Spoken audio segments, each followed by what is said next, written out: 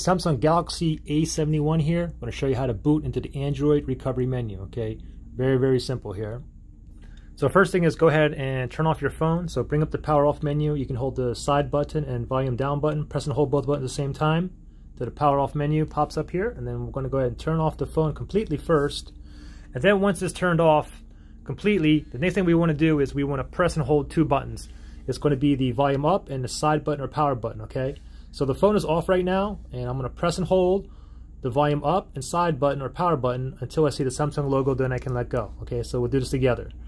The side button here and volume up. Ready? 1, 2, 3. Press and hold both buttons. Do not let go until we see the Samsung logo appear. There it is. Go ahead and let go, and give us a second, and we should boot into the Android recovery menu. So give us 1 second, and voila, we are in business. And then from here, you can go ahead and use the volume rockers down or up, and you got other things that you can do in here. You can apply update from ABD, you can apply update from SD card, you can wipe data / factory reset, wipe cache partition, mount / system, so on and so on. So pretty simple. And then whatever you want, you just go ahead and just highlight what you want. Like for example, I'm just going to go ahead and reboot right now.